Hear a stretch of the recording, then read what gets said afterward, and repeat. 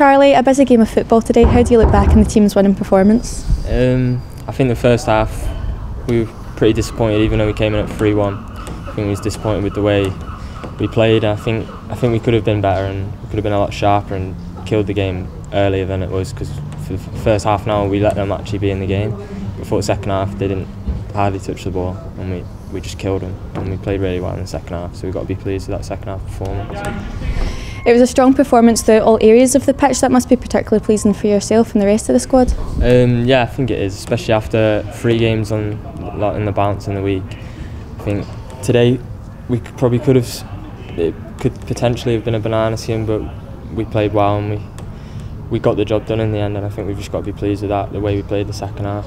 You're a few games into the Lowland League now. How are you finding the transition into Scottish football? I think I've coped well with it so far, and I think it's a good challenge playing against men, especially in the midweek when we played Dumbarton. Here it was a good game, and I think everyone's just enjoying the challenge, and I think we're thriving under it, to be honest.